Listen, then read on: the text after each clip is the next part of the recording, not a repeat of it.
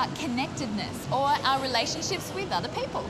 Humans are social animals, so it's only natural that we form relationships not just with our family members and friends, but with the wider community.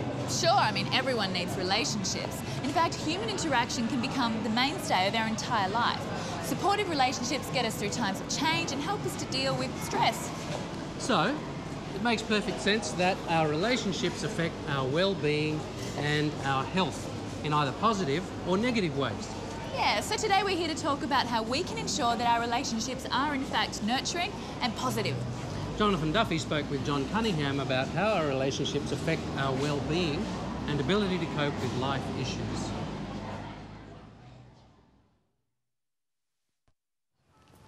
John, do relationships impact on our health? Our relationships are vital to us in a variety of ways, though occasionally we seek professional help for one reason or another. By far the most sharing and caring that we receive in our daily lives comes from those that we feel closest to emotionally. In fact, there was even a public health campaign in California which was organized around the theme that friends are good medicine. I believe that applies to family as well as to friends. Social support can be organized under three different themes, the three A's, in fact: affect, affirmation, and aid. Affect involves things like expressions of liking or respect or love. Affirmation involves feedback to the individual that they are a worthwhile person and about the appropriateness of their actions in one or another situation. And finally, aid refers to such material goods as time, money, services, things that help make the lives of other people easier. There are certain times when social support is particularly important. After all, everybody's life involves change. Now, when their lives do change, the routines that they use for getting through life may no longer work. When that happens, people experience stress. It's been shown that family and friends can help to cushion the effect of stress under those particular circumstances through the social support that they provide. That social support can take on at least 4 different forms. Firstly, they can increase the person's motivation to cope with the particular stressful circumstances. Friends and family may encourage that individual, for example, to hang in there and not give up. Secondly, social support may alter the person's ideas about the problem that they are facing. For example, through discussion with family and friends, they may suddenly discover solutions to a problem that they previously thought was impossible. Thirdly, social support may have beneficial emotional consequences, such as bolstering self-esteem that's threatened by stressful circumstances and restoring that person's sense of themselves. Fourthly, resources such as money may be consumed in stressful circumstances, and one's social network can act to restore the resources that the person has that have been depleted by those various stressful events. However, I feel that it must be kept in mind that relationships are not always totally a good thing. Though I'm sure that they bring us our greatest joys in life, they can also bring us our greatest sorrows. That is, when there is conflict in our close relationships, that can create a great deal of psychological unhappiness. In fact, in a study that I showed, it seemed that married women who were concerned about their relationships with their husbands showed the greatest distress of all, more so than their concerns over their work lives or concerns over their children. Our relationships are so important that we need to nurture them often so that we can lead full and satisfying personal lives. Only then can we be all that we hope to be. Having a positive view of ourselves is not the same as being vain. If we are not confident with ourselves, how can we form healthy and supportive relationships with others? Having a good self-view is about being able to feel good about ourselves despite our imperfections. Kitty Fryer believes a good self-view will lead to good relationships and will also improve our well-being. Kitty, how does our self-esteem relate to our overall well-being? That's a very important question, and I think it's something that we don't pay enough attention to. Our well-being is really impacted by how we feel about ourselves. It impacts us in terms of how we relate to others. It impacts our health. It impacts even our longevity. We know those who are feeling very good about themselves live longer lives. We know that those who have cancers or AIDS or other illnesses who feel very good about themselves also seem to be more resilient to the disease. So it's something that's very core to who we are as humans, and does affect where we will go, how healthy we will be, how happy we will be. It will affect our successes, our goals, what we will reach. All of those things become really important in that. So is self-esteem something that we can learn as an adult, or is it something that's either acquired or not acquired in childhood? Well, we do know it is acquired in childhood, and we do know that our parents or our caregivers are very important in the development of self-esteem and self-concept in children. And as we grow up, those around us who are important to us do influence that. But my favorite saying is it's never too early and it's never too late. And so I don't think it's ever time to say I can't change how I feel about myself. I think we can take charge of that and say I want to connect with others who start making me feel good about myself.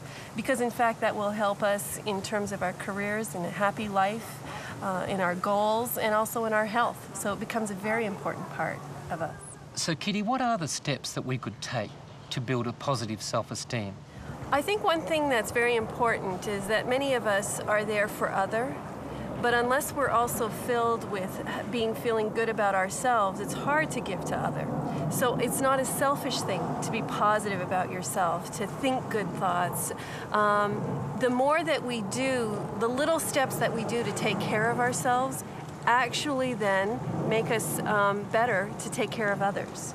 So as parents, we need to really make sure that we have a good view of ourselves, who we are, because that role models to our children then that it's okay to take care of yourself, that you are important and that you're very special, and your health and so forth are related to how you think or view about yourself, because you'll take the time for it. You know, I think sometimes we got to take little steps, and sometimes those can be looking at positive affirmation. How do I look at myself? How do I say, can I say there's 3 great things I really love about myself? There might be things I want to work out, but can you say that about yourself? Can you say that you're worth it, that you would take the time out to do things to nurture yourself, like exercise, eating well, and relating to others? And I think a lot of our self-worth comes from our interaction with others. I think it's hard to do in isolation, and so it's a very important and positive part of relationship to others. There's a field called psychoneuroimmunology, and basically what it says is we know that how you feel about yourself is so important that we feel it's related to your immunology system, it's related to your whole physical being.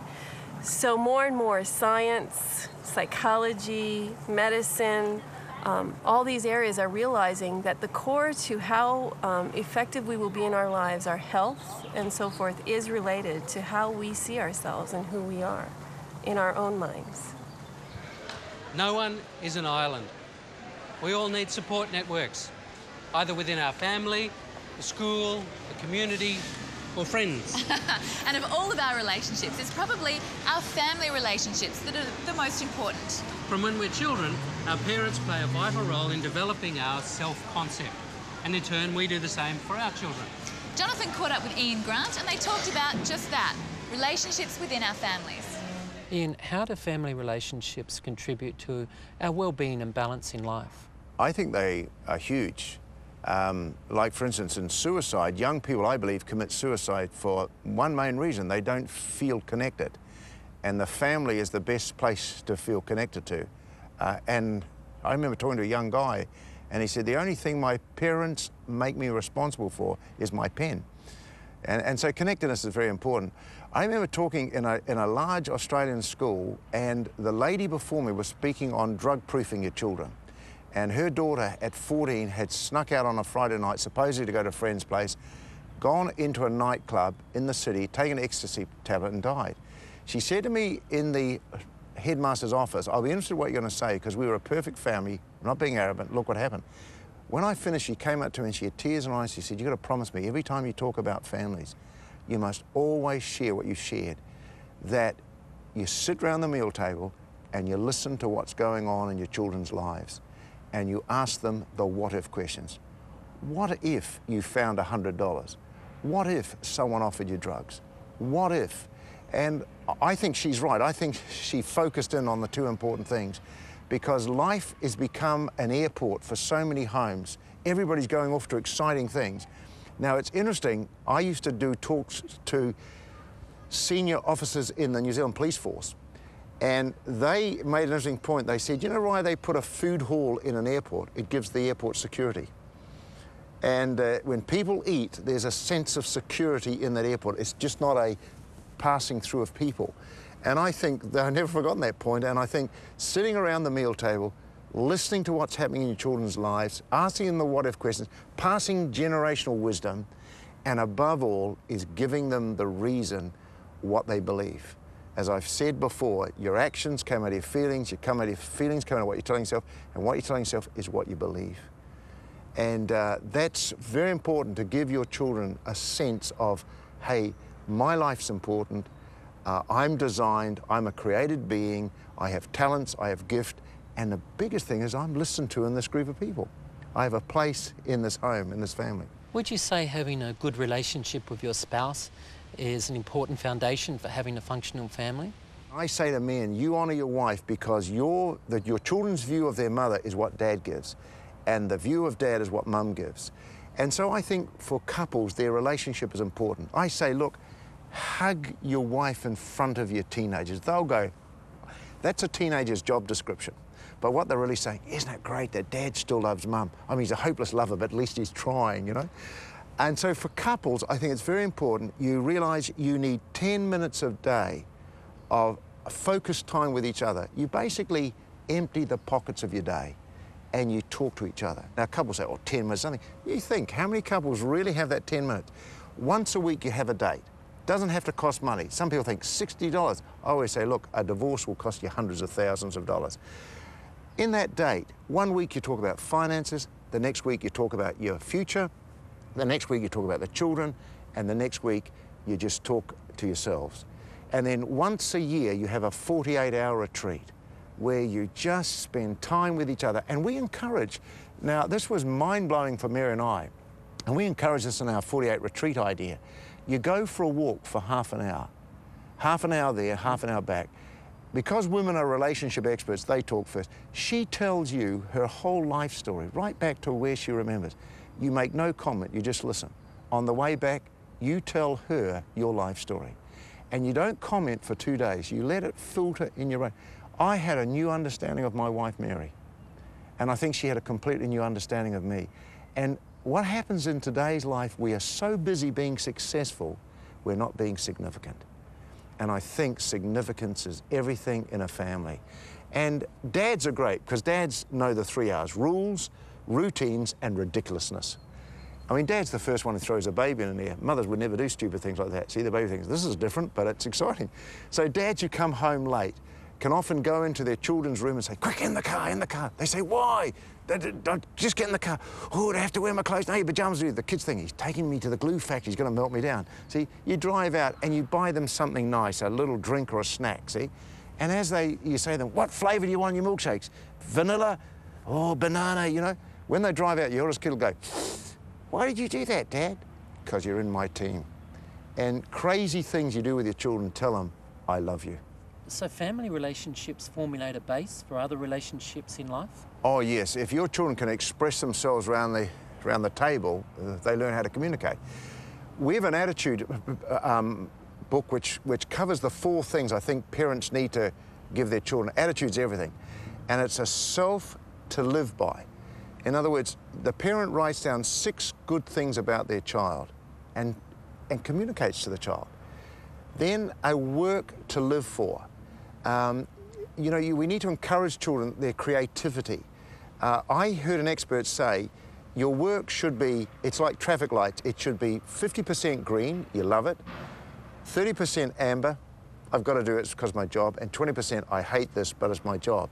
And he said, if you get those proportions out, you'll have a nervous breakdown. And I've often thought about that.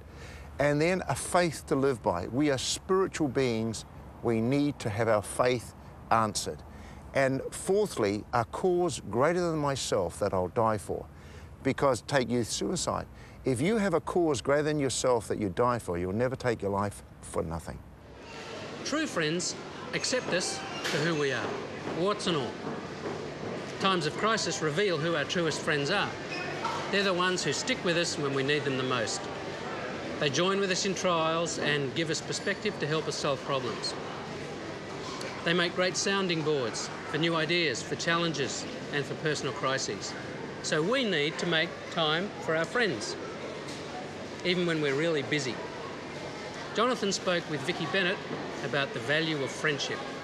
From when we were a little kid, when we were a child, we were always involved in friendships. We were always measuring ourselves in friendships, and we always wanted to be friends. We were always looking for a best friend.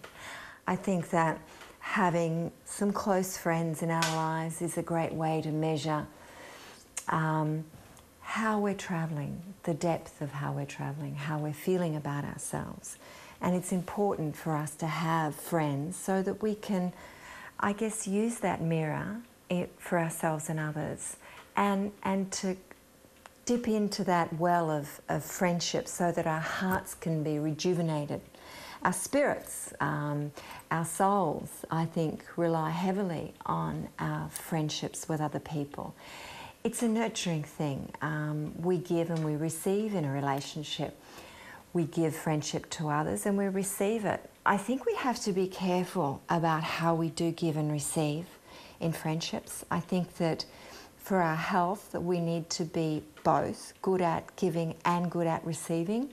We have to stop and listen and get feedback regularly in friendships. And I think one of the most important things we do in friendships is listen. How do we help our children develop healthy friendships? That's a big one, because we want the very best for our children. We love them and we don't want them to get hurt. And yet, if we don't allow them to develop friendships and learn the strategies to do that effectively, we haven't really done our job as parents. One of the stories that I talk about in my teenagers' book called Life Smart is about a parent who takes on the, I guess, the stuff that the daughter comes home with in the afternoon about her friend Sally. And what happens in families all over the world. The daughter walks in the house and Sally's upset her and she unloads to her mum.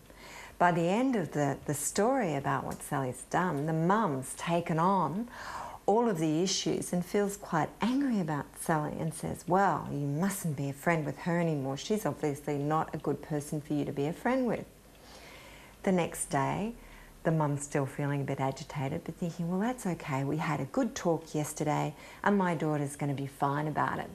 So when she comes home the next day and finds that Sally's in the lounge room with her daughter, obviously having a marvellous time, things have been patched up and they're great friends again, she's feeling a little agitated because she took it all on. And I think that's something that happens to all parents.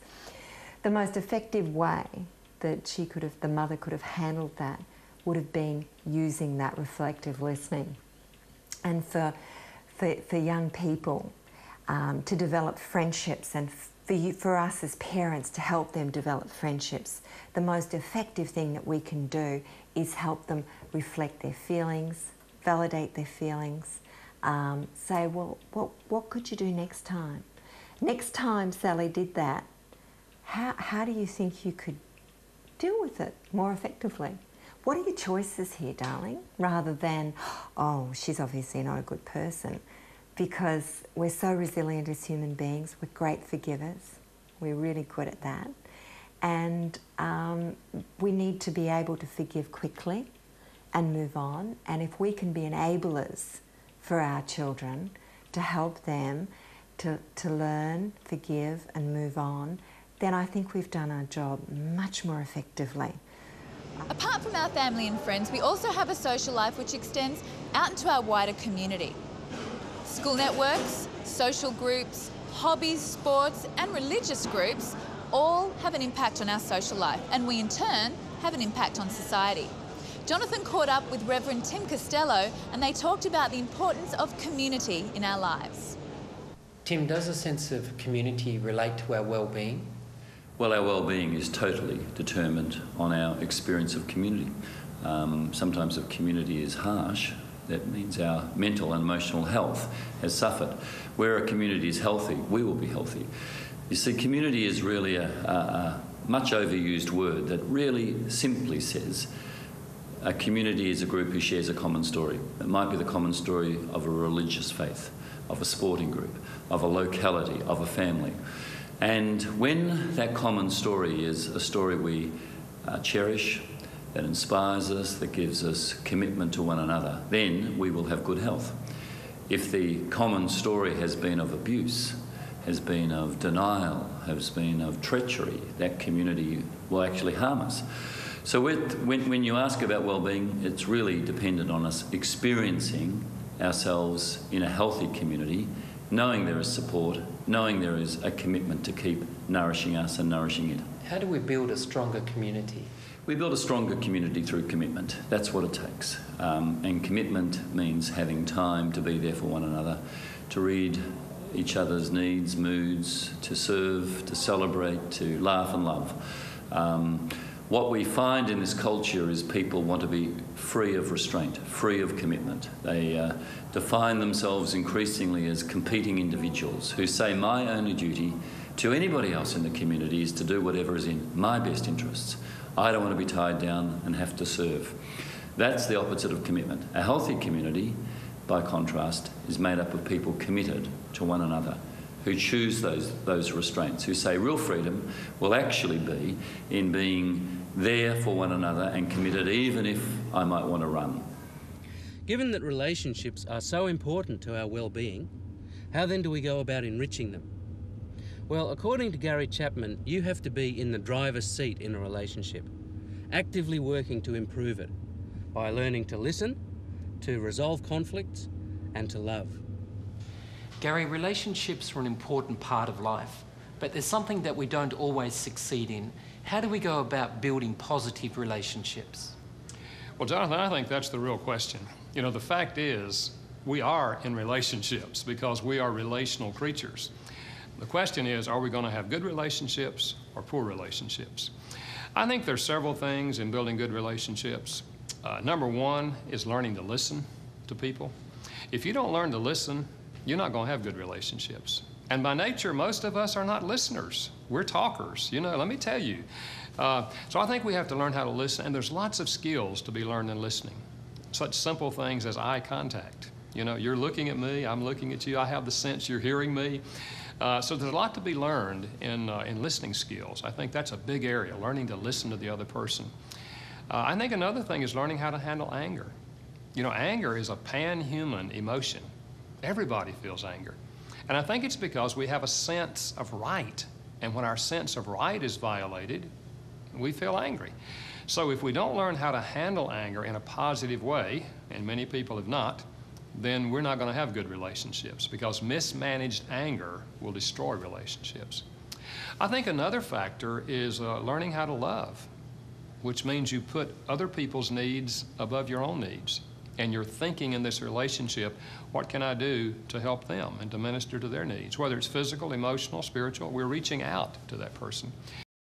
And I think if we don't make love a basic theme in relationships, then the opposite happens.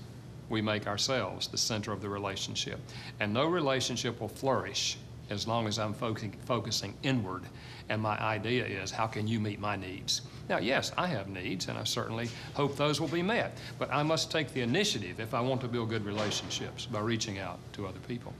There are other things, but I think those are three fundamentals of good relationships. In fact, in relationships, almost always, we would like the other person to change. If they would do a few things differently, we'd have a better relationship. That's in my mind, okay? But if I want that to happen, I don't do it by demanding that the other person change.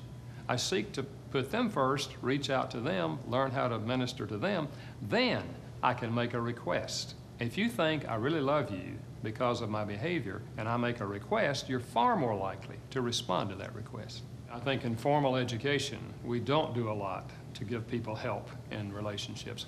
I think there are a lot of sources. One is books. You can learn a lot about relationships in books. Maybe that's why I write books. I think also attending classes that are held in community settings or church settings that deal with relationships. And most churches and community organizations are doing that sort of thing. And so I think you can learn a lot in going to a workshop on relationships. I think also we learn by observing other people, particularly bad relationships. You can learn something, you know, from a bad example, and you can say to yourself, I'm not going to treat people that way. So I think there are many settings in which we can learn. I've found, Jonathan, I've learned more about relationships when I'm meeting in a small group and we're using some material that relates to some aspect of relationships, and we're discussing it with each other and talking about our failures and our successes. I personally have learned more in that setting than I have a lot of other places. And I meet a lot of people, Jonathan, who have accomplished wonderful things vocationally or in the world of finances, and yet they say to me, I'd give it all up if I had it to do over, and I'd spend more time with family, with friends, essentially building relationships. So I think it really is true that relationships should be the top priority for all of us. And if we don't take time to relate to people, all the other will eventually become very meaningless. One of the most important ways we relate to others is through communication. It's how we convey our thoughts, our passions and our ideas to another person, and how we hear from them. Now, if we can communicate effectively, we'll avoid misunderstandings which get in the way of developing really good relationships. Jonathan spoke with Gary Grant about this very topic. Gary, communication is important in relationships. Is it something that is inherited, modelled or learned? Actually, it is a little bit of all of those. And the important thing is that when you think about it, is we can't change a family, we can't change the quality of our upbringing, but we can, in fact, it is a skill, communication, that we can acquire. From your experience, what are the most important factors in effective communication? Well, there's actually three, Jonathan. I think they're in this order. One would be the non-verbal communication, and that includes not the words, but it's the gesture or posture or stance or facial expression. The second one that is incredibly powerful is the tone of voice, not so much what we say, but how we say it. And the third one is the content, what we're actually trying to communicate. And so of all those three, the content is the one that lends lesser of an influence to the meaning of the communication, and yet unfortunately it's the one that most people would see as the major contributor. We need to really slow the process down, listen very carefully what the other person is speaking. The other person has to be very concise in what they mean and not make it a personal threat, and then we need to check the accuracy before we move to the next stage of communication. When we don't feel connected with our society, things are more likely to come unstuck, like increases in suicide, addiction and relationship breakdowns. Shared values and a clear moral framework hold our society together. And for each of us individuals within that society, our values and morality add meaning to our lives. Richard Eckersley believes there's a void in our lives caused by a lack of connectedness and an unfulfilled need to belong. What's striking about the research on health and well-being is that when you look at a wide range of evidence and research fields, the thing that comes out strongly is the importance of belonging, identity, meaning to health and happiness. And all these things tend to be related, but certainly relatedness, belonging is a critical part of people's well-being, both in terms of physical and emotional and mental health. For example, people with strong social networks die at a half or a third the rate of people with only weak social networks.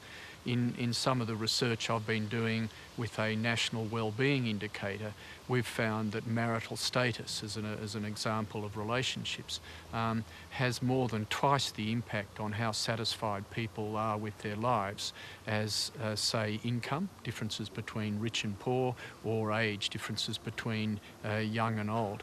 And so right throughout a wide range of literatures, aspects of relatedness, personal, social, spiritual, the balance between them turn out to be absolutely pivotal to people's health and well-being. How in today's society we've created an empty self which is stripped of community, tradition and shared meaning, and is in a sense fundamentally disappointed with itself. And to compensate for that, we need to continually be filled up with sort of consumer goods and celebrity gossip and sort of personal development programs and so on.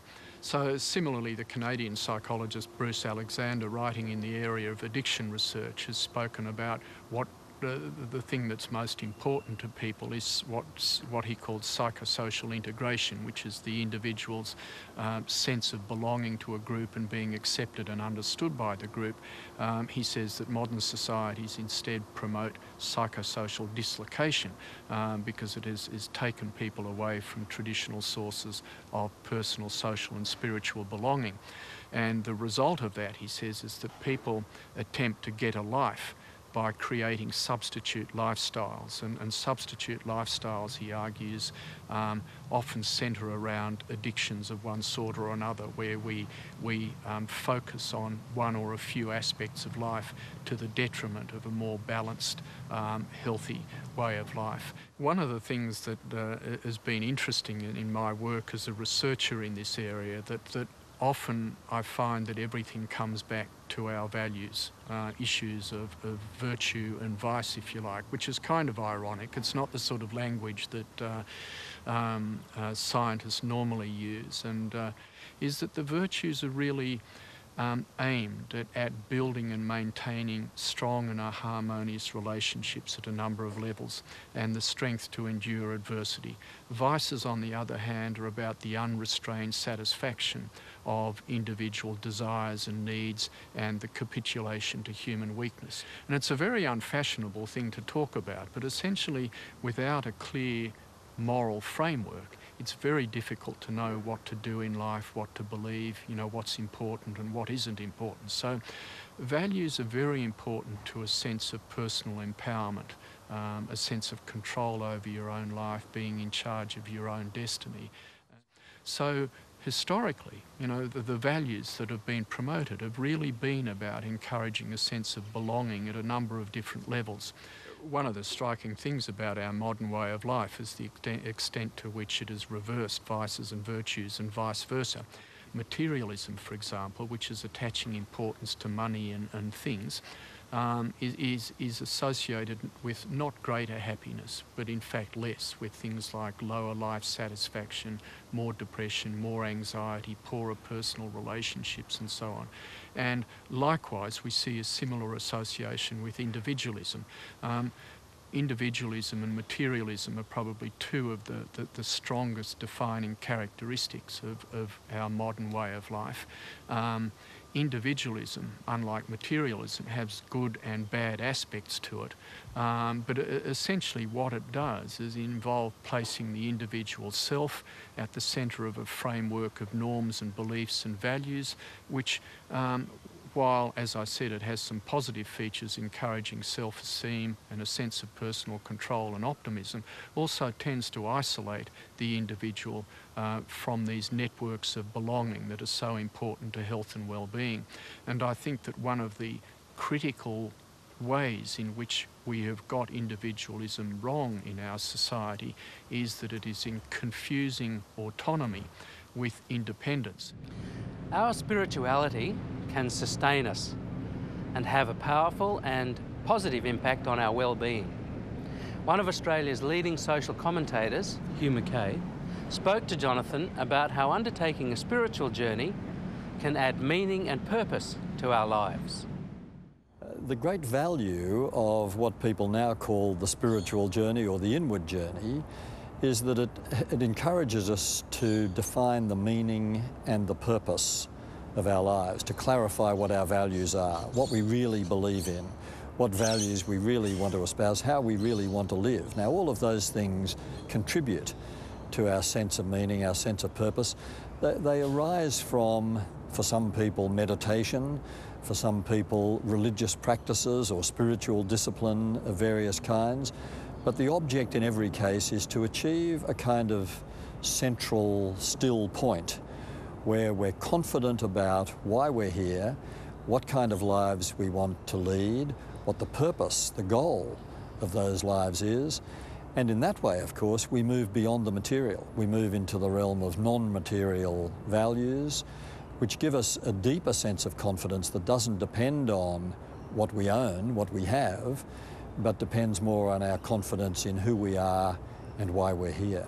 And there's plenty of evidence that however you do it, the striving to nurture the spiritual dimension of your life has positive health benefits, not just the obvious psychological benefits of things like more optimism, more confidence that you know why you're here and why you're leading the kind of life you're leading, less fear of death, for example. People with religious faith report that. But also people who've nurtured this spiritual aspect of their lives, just in medical terms, turn out typically to live longer, to experience lower levels of blood pressure, to experience a generally healthier way of life, less depression, less stress, and a much lower incidence of suicide. Now, for some people who express their spirituality through ritual, through working in a spiritual community with like-minded people, there are, of course, other benefits. There are enormous social benefits from being part of a group of people who are on the same journey, the sense of connectedness with people who are also striving to define some meaning and purpose for their lives. That can have a very nurturing effect for us. But also some of the religious and other spiritual practices, disciplines, rituals, even things like singing communally. People experience an enormous health benefit from the experience of singing in choirs, corporate singing. One of the great psychological advantages of maintaining this spiritual quest, being on this inward journey, is that it does give people a stronger sense of who they are, a greater sense of wholeness. And when people begin to experience that, it's not just a selfish thing. That actually enriches the quality of their relationships with each other. It's much easier to enter into a relationship when you know who you are. Much easier to be part of a couple or part of a family or part of a small community if you're perfectly capable of standing on your own 2 feet emotionally and psychologically and being alone.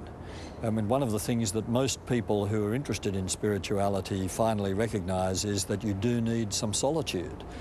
But what that solitude does for you is to enrich you, to clarify your sense of meaning and purpose so you can bring a heightened confidence to your other relationships. You're not as easily hurt. You're not as easily confused. You're more confident in taking initiatives in relationships and more confident in dealing with conflict, more confident in dealing with the inevitable confusions, arguments, disagreements that will occur in any relationship.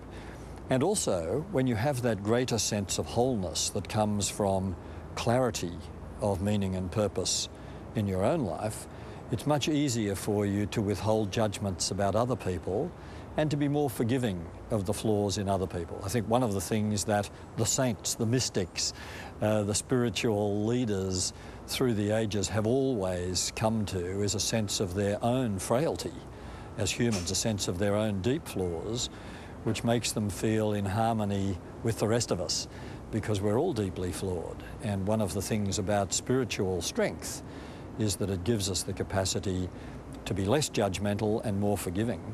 People who know that the ultimate resource is within them and in the quality of their closest, most intimate personal relationships know that it doesn't really matter if the world is falling apart around them. They still have the hope the confidence, the optimism that they can live because they've given their lives the meaning, the purpose that allows them to do that, almost regardless of what life throws at them. Relationships are an integral part of our health and balance. They sustain us through times of stress and bring meaning to our lives. For physical, emotional and spiritual well-being, we need positive relationships on a personal, family, social, community and spiritual basis. So invest time in your relationships at all levels. Jump in the driver's seat. Actively improve and enhance your relationships. Thanks for listening to us today. Yeah, and thanks to everyone who had a hand in making this program. Thank you for your time and sharing your experiences. And we wish you the best in finding and maintaining positive and nurturing relationships at all levels of your life and getting connected. I'm Kylie J. I'm Alan David Lee. Good luck with taking charge of your health.